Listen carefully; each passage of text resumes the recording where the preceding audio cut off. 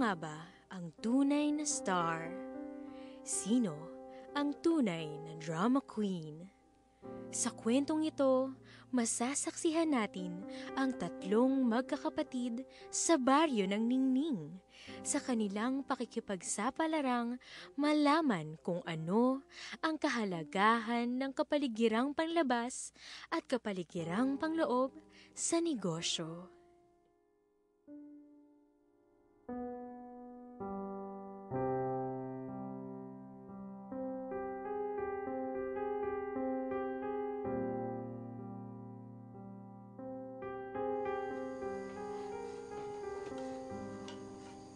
Ate Shawi, kung hindi tayo kikilos, sino ang kikilos? Kung hindi ngayon, kailan pa?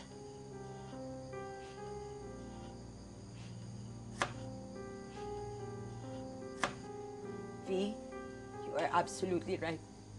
Yan lang ang tingin niya sa akin. Naghahanda ng damit niya, ng pagkain niya. Ayos ng bahay namin, tagasalo ng mga problema namin.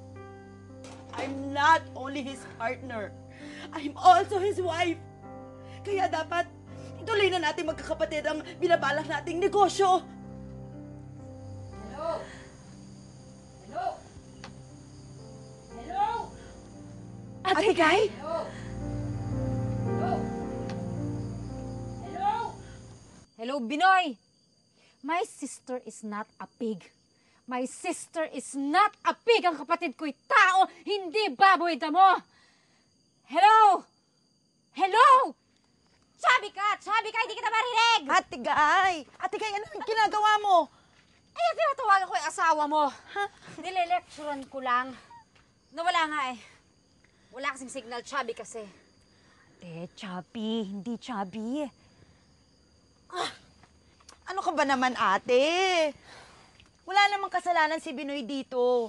Ako naman ang may gustong ng ganito. Kaya nga ako umuwi sa probinsya at tinipon tayong magkakapatid para masuportahan niyo ako sa gusto ko. Tama na.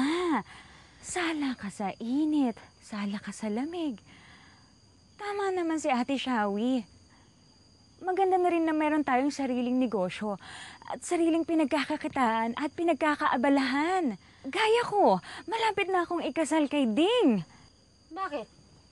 Hindi ba kumikita si Ding? Nako, ate, malaki nga ang kinikita ni Ding sa negosyo niyang computer shop.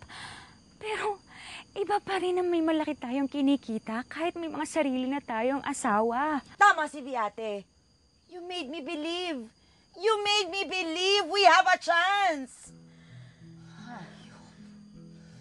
Hayop. Hayop sa ganda mga plano ninyo. Sige, pag-usapan natin to habang tayo nagkakape.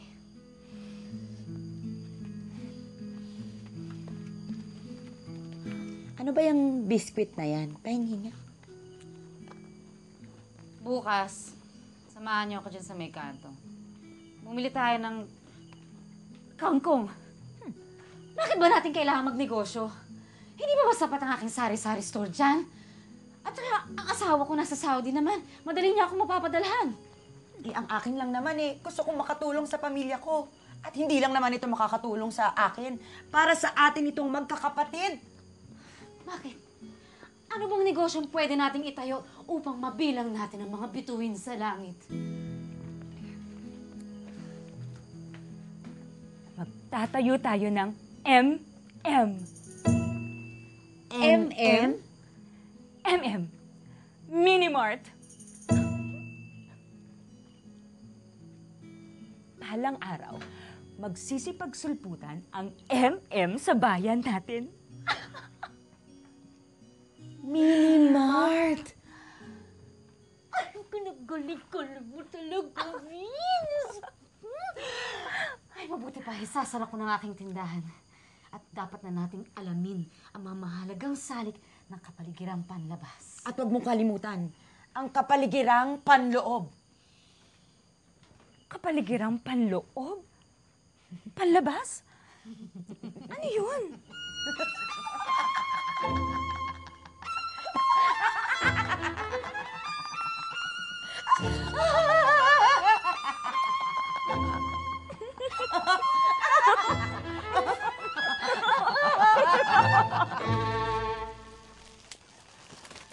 Ate, ba't hindi mo na lang ipaliwanag sa amin kung ano ba ang kapaligirang panlabas? Importante ba to sa buhay natin? Oo nga. Hindi ninyo alam kung bakit importanteng malaman natin ang kapaligiran panlabas? Alam ninyo, ang kapaligiran panlabas ay ang malaking larawan na kinagagalawan at kinalalagyan ng isang munting negosyo. Binubuo ito ng 5 mahalagang salik, gaya ng panlipunan, pampolitika, pang-ekonomiya, pang-teknolohiya at pang-ekolohiya. Sa makatuwid, isang malaking larawan ng munting negosyo ang kapaligiran panlabas. Mula sa maliit na sari-sari store, magiging MM tayo! Susubukan kong intindihin ang sinasabi mo. Pero ano ba ang magandang maidudulot nito sa akin at sa negosyo ko? Kung alam mo ang kalagayang panlabas, malalaman mo rin ang mga oportunidad sa pagninegosyo. At kapag alam mo ang oportunidad, maipoposisyon mo ang iyong negosyo ayon sa kanyang magiging performance. Tataas ang ating benta. Lalaki ang ating kita. Masisiyahan ang ating mga customer. Pati ang mga tauhan ay tataas ang produktibidad. Pero ano ang kaugnayan ng mga mahahalagang salik sa ating negosyo? Ang mga binanggit kong mga salik ay ang mga pinagmumulan ng oportunidad o sagabal sa pagninegosyo. Kaya dapat ibatok tali na natin ito. Batok tali? Nalaman ko yan kay Tia Valentina. Magaling dyan si Ding. Balangkasin. Tuklasin. Tahiin. At likhain. Pig, pak, galing!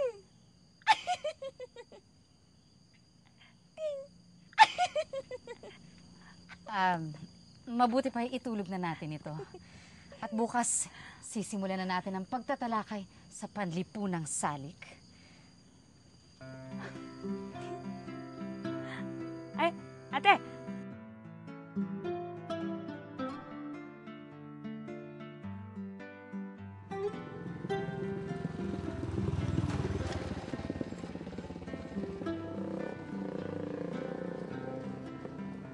Sa panlipunang salik, dapat busisiin muna natin ang populasyon upang malaman natin ang oportunidad sa ating negosyo.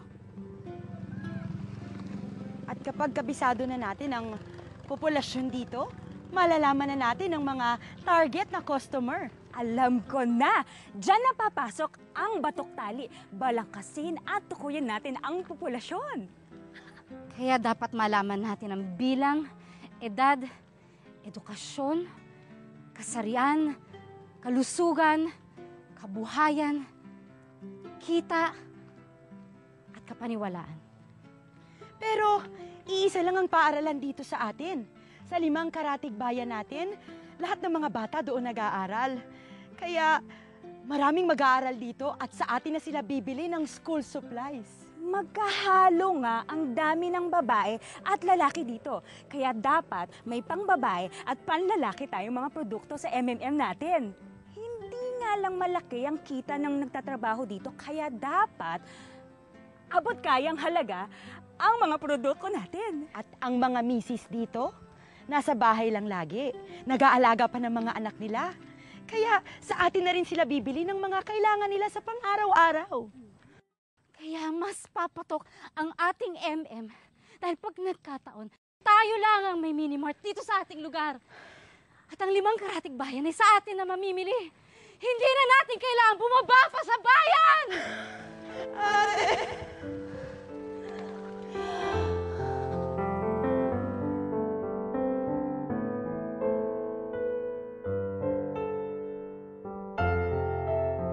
Nenang! Nenang! Pagbilhan mo ako ng kangkong! Ate! Kangkong! Ate Kay! Gusto ko na kangkong! Kangkong! Ay, hello! Hello! Ay, hello! Ay, naku po! Kamusta po? Hello po! Hello! Hello! Politiko, ate guys, sikat na sikat. Dapat lang. Dahil dapat alam natin bilang mga negosyante ang pampulitikang salik na maaaring makaapekto sa ating pagnenegosyo. Yan ang KPB. KPB? Kapangyarihan, pamunuan, batas. Tama ka! Kapangyarihan! Kapangyarihan? Relasyon at tunggalian ng nasa kapangyarihan. Maayos naman ang suporta natin kina Kapitan at Mayor. Siguradong susuportahan nila tayo. Meron pa nga silang plataforma na kabuhayan para sa maliliit. P. Pamunuan. Pamumuno ng nasa kapangyarihan na kinalalagyan ng negosyo. Sigurado ako masusuportahan tayo ni Kapitan dahil makatutulong ang ating negosyo na masustentuhan at matugunan ng ang pangangailangan ng mga tao dito. Teka. Batas o patakaran? Batas o patakaran? Oo, batas o patakaran. Dapat tama ang permit natin. Hindi ho ba? Dapat tamang permit at tamang pagbabayad ng buwis. Hindi ho ba? Oo, at pag ganyan, hindi tayo magkakaroon ng problema sa nakatataas. Hindi ho ba? At pag ganyan, naaayon sa batas ang ating pagnenegosyo. Hindi ho ba? At pag nagawa natin yan, siguradong papatok ang negosyong handog naming madramang magkakapatid, ang Minimart! Mabuhay ang handog ng madadramang magkakapatid! Mabuhay! Mabuhay ang Minimart! Mabuhay! Kailan niyo po ba itatayo ang Oo nga. Kailan nga ba? Sundan niyo ako.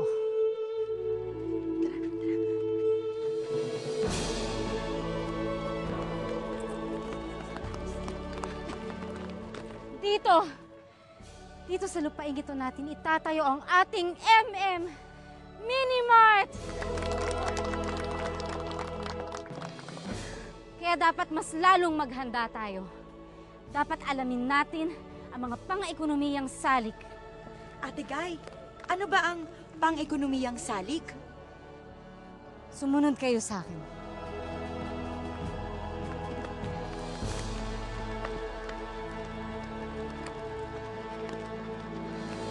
Ang mga pang-ekonomiyang salik ay binubuo ng 4 na P. 4 na P? 4 na P? Ang 4 na P ay pananalapi. Pananalapi? Pananalapi? Pamumuhunan. Pamumuhunan? Pamumuhunan? Puwersa ng paggawa. Puwersa ng paggawa? Pwersa ng paggawa? At pamilihan. Pamilihan? Pamilihan? Bago natin itayo ang ating dapat nating alamin kung kaya ba nitong tustusan ng kapaligiran at kabuhayan ng ating mga magiging customer. Pananalapi? Kakailanganin nating kapital panusto sa natin. Pamumuhunan, ate. Dapat mamuhunan tayo sa tamang lugar. Mag-invest tayo, lalo na kung magpapaunlad ng negosyo sa lugar. Ano ba ang kinikita ng ating lugar? Meron ba itong mga future investors? Dapat ibatok tali natin yan. Sumunod kayo sa akin.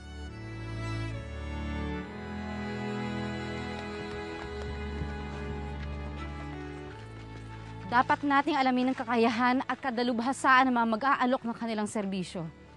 Siguro, pwede tayong kumuha ng 2 boy para sa pagbuhat ng goods natin.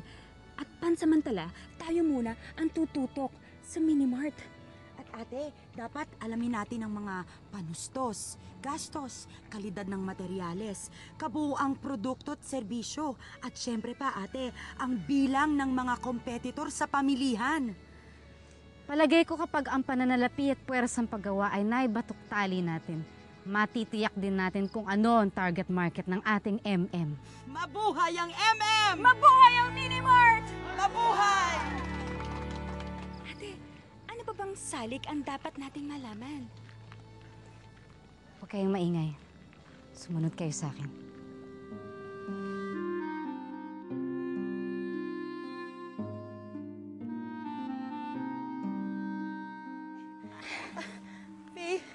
Ate. V, dahan. Ate. Ate, saan ba tayo pupunta, ate? Dito. Dito lang tayo. Dapat malaman rin natin ang pang-teknolohiyang salik sa pamamagitan ng team. Tim? Sinong Tim? Yung kumpare ni Val? Ate, tama na nga.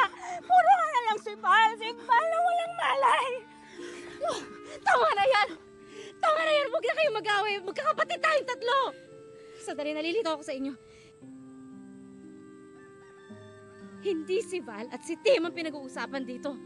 Ang ibig sabihin ng T ay telekomunikasyon. Ate, alam ko na yan. Lahat ng may kaugnayan sa komunikasyon.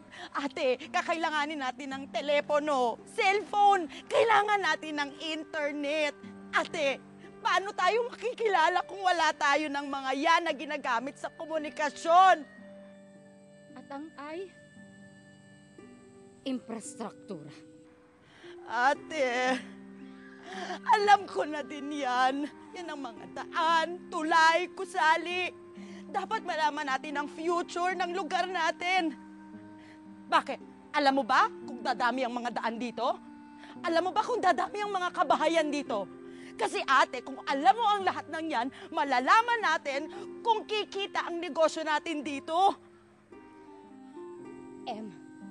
Makinarya at kagamitan. Alam ko yan. Alam ko yan, ate. Tulad ng mga traktor sa pagsasaka. Gilingan ng palay.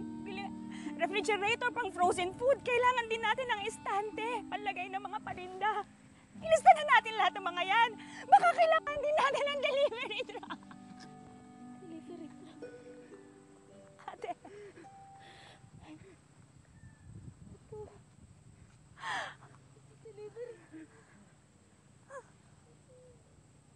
Ito ang delivery truck!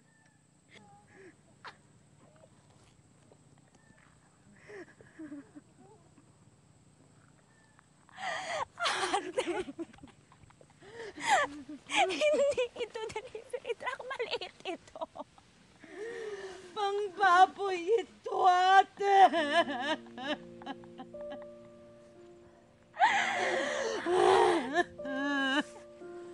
Ang gagaling niyo ng dalawa. Mana talaga kayo sa akin. Pero hindi pa dyan natatapos ang kailangan nating malaman. Hindi ba natatapos?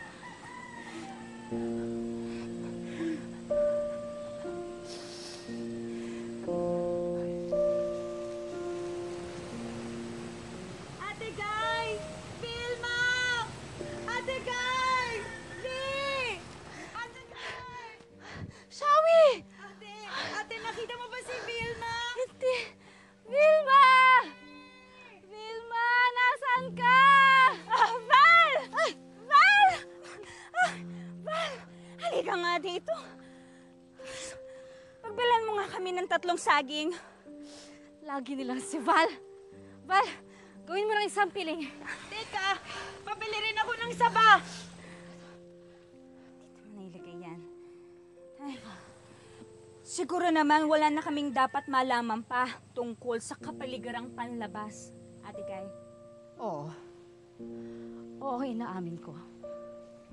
Sila, ang mga yakal, lawaan, apitong at nara, at kami ay saging lamang. Pero maghanap ka ng puno sa buong Pilipinas, at saging lang ang may puso. Saging lang ang may puso! At kung inaakala nyo, natapos na ang ating balitaktakan tungkol sa kapaligiran panlabas ay hindi pa. Dahil meron pang pang-ekolohiyang salik. At ito ang tinatawag na STL. Tama na. STL? Sister Stella L? Small town lottery? Hindi. S. Sistema ng ekolohiya. Ito ang conservation, wastong paggamit at pangangalaga ng kapaligiran. Kabilang din sa sistema ang mga kabuntukan, kapatagan at katubigan. Kailangan malaman natin, ate, ang safe place dito. Lagi ba nagla-landslide dito o lagi bang umuulan dito? Dahil lahat yan, ate, makakaapekto sa ating negosyo. Oo nga. Bakit hindi na lamang tayo mag-picnic?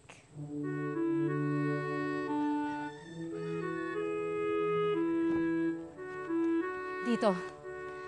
Dito tayo mag-picnic. Tandaan nyo, ang tea ay ang tagapagtaguyod ng ekolohiya. Kabilang dito ay mga autoridad, mga aktivista, mga pulis, at kung sino-sino pa na nangangalaga ng ating kapaligiran. Join tayo dapat sa kanila. Join!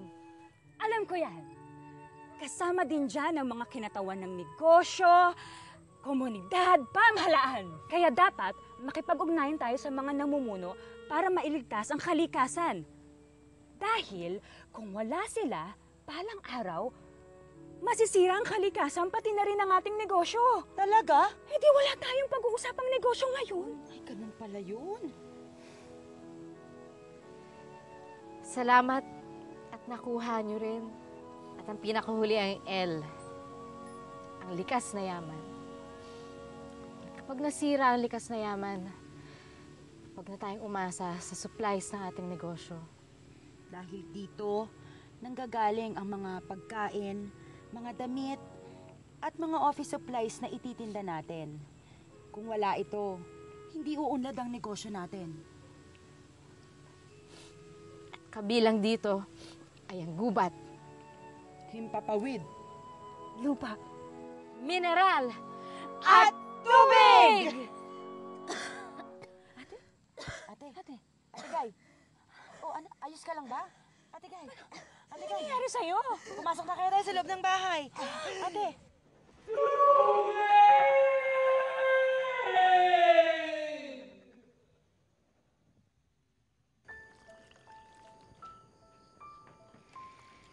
Siguro naman, alam na natin ang kapaligiran panlabas.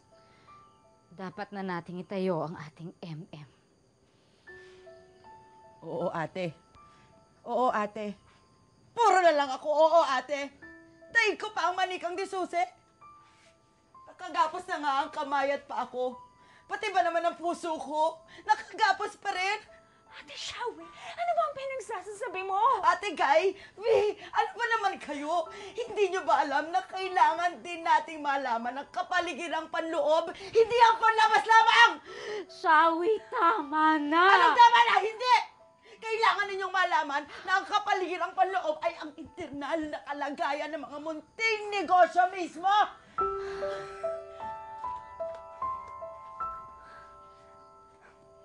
Tama si Ate Shawi. Dapat, para tayong karinderyang bukas sa lahat ng gustong kumain. Dapat, bukas ang isipan natin upang maging patok ang negosyo natin.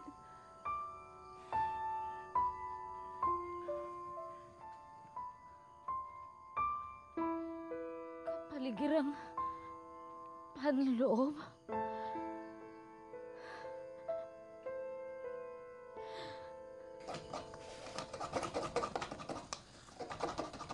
Ate Shawi, bakit ba mahalagang malaman ang kapaligirang panloob? Ano ang layunin nito sa atin at sa itatayong negosyong minimart natin? Alam mo, V, ang kapaligirang panloob, yan ang sariling larawan o salamin ng munting negosyo. Sinasalamin ito ang mismong kalagayan ng munting negosyo. May mga salik din ba gaya ng kapaligirang panlabas? Aba, syempre naman, huwag mong ismulin yan, no? Kapag alam na ng munting negosyo ang kapaligirang panloob niya, matutukoy na rin niya ang mga lakas at kahinaan. Ha? Lakas at kahinaan? Oo, lakas at kahinaan.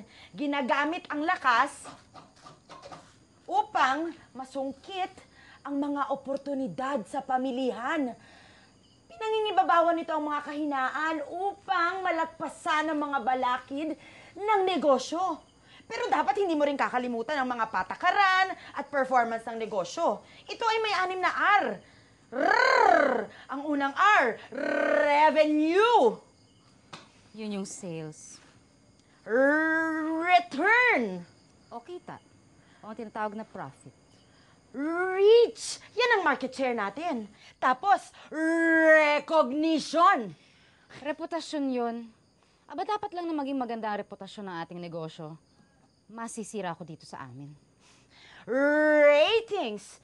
Parang dapat sa TV. Dapat laging mataas ang ratings. At ang pinakahuling responsiveness. Dapat malaman natin ang impact natin sa ating mga customer. Kung naging masaya ba sila sa ating paninda o kung nakatulong ba tayo sa kanilang mga buhay.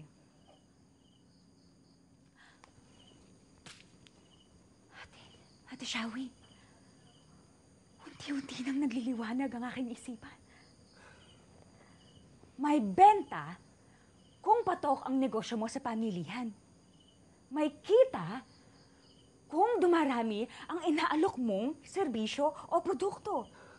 Nasisiyahan ang customer mo kung patuloy na bumabalik at tumatangkilik sa'yo. At ganado ang tauhan mo kung patuloy silang produktibo at masaya. Importante pala talagang maalaman ang kapaligiran panloob. Importanteng matukoy ng nagnenegosyo kung anong performance na gusto niya para sa kanyang negosyo.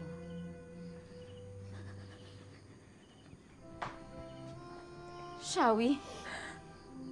Ate Guy? Hindi lang ikaw ang may pasan ng daigdig. Tandaan mo rin ang kakayahan upang makamit ang itinakdang performance ng negosyo. Ate. Ate. Ate. Ate.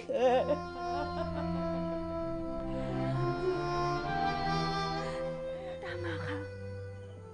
Kakayahan. Kakayahang makapagbigay ng iba't ibang produkto. Kasanayan. Kasanayan sa pagpili at pagkuha ng iba't ibang supplier. Katalubasaan sa kaalaman ng produkto at kabutihang asal sa mga customer.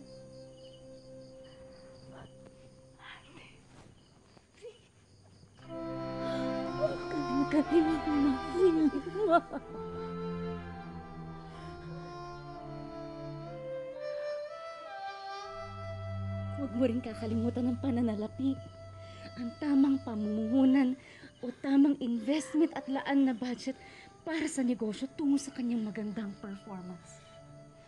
Ating paumahala naman. Dapat ayon sa itinakda nating performance kaya hindi tayo pwedeng magpatumpik-tumpik sa ating negosyo. Ang tamang pamamahala ay sumasakop sa tamang marketing, financial management, human resource management, at operations ng ating negosyo.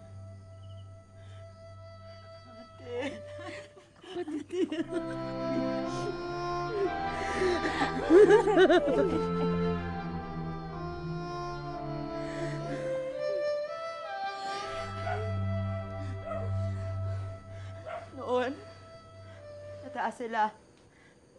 Di maabot. Kikislapan. Parang mga tala. Napangako ko sa'yo, ate. Bukas, luluhod ang mga tala. Bukas na bukas, sisimulan natin ang pagtatayo ng Minimart. Minimart.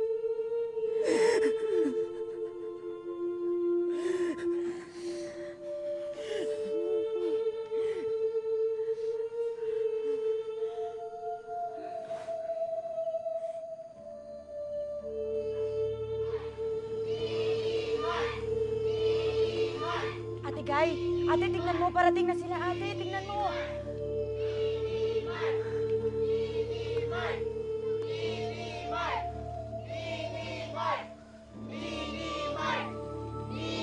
Maghunos dili kayo! Maghunos dili kayo! Hindi magtatagal at makakamtan din natin ang ginhawa dito sa ating lugar. Hindi nyo na kailangan pang pumunta sa bayan upang bilhin ang mga nais ninyong bilhin. Dahil dito mismo ay itatayo namin ang MM. Handog naming madadramang magkakapatid. MM! Mini-Mart! Sa itong himala! Wala! Walang himala! Ang himala ay nasa puso ng tao. Nasa puso nating lahat. Ang himala ay yung pag-iintindi natin sa mga salik na panloob at panlabas. Ang mga salik na panlabas, the opportunities and threats. Ang mga salik na panloob, the strengths and weaknesses. And this is the day that we will shine. Dahil ngayon din, luluhod ang mga tala. Mabuhay ang handog ng madramang magkakapatid! Mabuhay! Mabuhay ang Mini-Mart! Mabuhay! Mini-Mart! Mini-Mart! Mini-Mart! Mini-Mart! Mini-Mart! Mini-Mart! Mini-Mart! Mini-Mart! Mini-Mart! Mini-Mart! Mini-Mart! Mini-Mart! Nasaksihan natin kung paano tukuyin ng magkakapatid kung ano-ano ang mga salik ng kapaligirang pangloob at kapaligirang panglabas at kung anong ginagampanan nito sa pagtatayo ng negosyo. Ngayon, alam mo na ba ang lakas na iyong gagamitin upang malaman ang mga oportunidad sa paligid? Alam mo na rin ba kung sino ang tunay na drama queen sa pagnenegosyo?